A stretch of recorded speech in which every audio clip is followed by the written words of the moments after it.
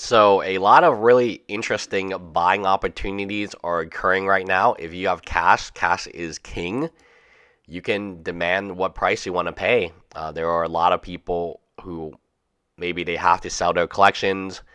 Maybe they got in too deep. Maybe there is a medical emergency that a loved one is facing. You never know. There are a million different reasons why people sell their collections. But one key note is you cannot base buying a collection. If you are the seller or you're the buyer, you cannot base it on market price if there has been no recent sales and if the quantity of sales isn't very high.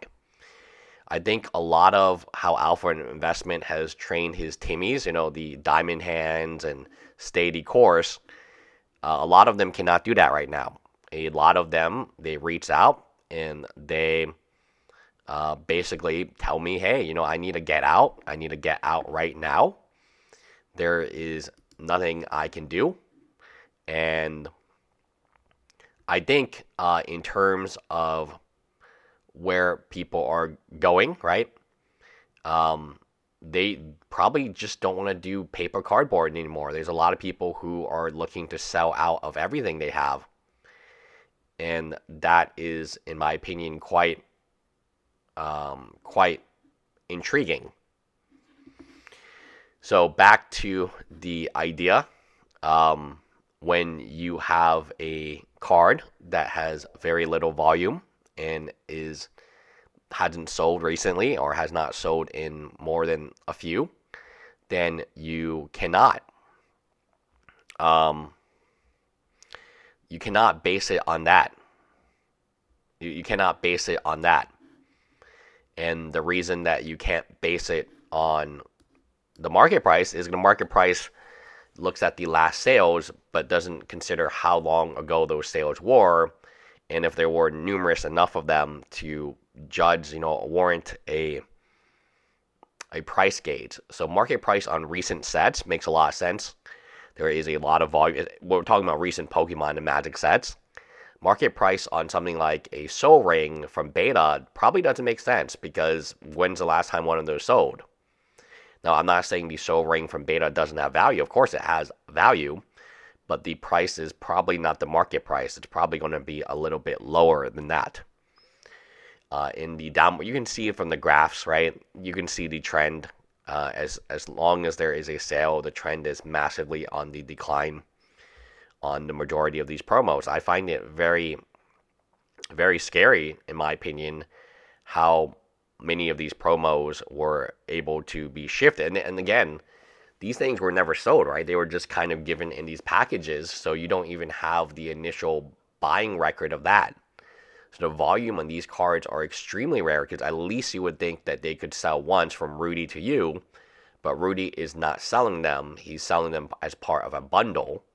And it is a really, really genius way to offload cards that are not valuable, but make people believe it's valuable. So they buy the bundle at an outrageous price, not realizing that they can't sell the cards because no one sold a card.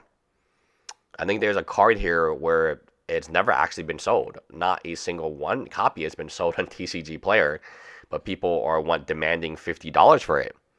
And the market price is $0. So again, pretty fascinating. I think in terms of what is happening here, we can look at the market. You don't I wish Rudy would teach you this stuff because obviously he's taking advantage of people here. I wish he would teach you this stuff instead of teaching you about buying and buying and buying and holding and diamond hands and Ravnica remastered at $10.50. The fact that he believes Shocklands will still be $15 is just, he either is lying or it's just straight up very bad. I mean, if he truly believes that, I don't really know what to say. Same with his promo cards. He gets it, he gets it. Hey, these people were going to post the buy it nows for 5,000, 10,000. Everyone's going to get graded PSA 10 and they're going to throw on eBay for $20,000, right? But he knows that's not real. The buy it now price is absolutely not real. And You know, it's not real money. So when you go out and you try to sell something, and you saw the buy it now price was $20,000, and you're like, oh, I only want 10. That's fair, right? And you're just like, no, because none of those cards have sold for that amount of money. And they go, oh, well, you know, I just want half a market price. That's a really good deal for you, isn't it? Wink, wink. And it's like, no, I can't sell this in the next 90 days. I don't think I can move it. So a lot of times, and it's not just Rudy. Rudy is a very good example. And this actually, his Meta Zoo cards are pretty much a prime example of what not to do when you buy a collection from somebody or when you sell a collection.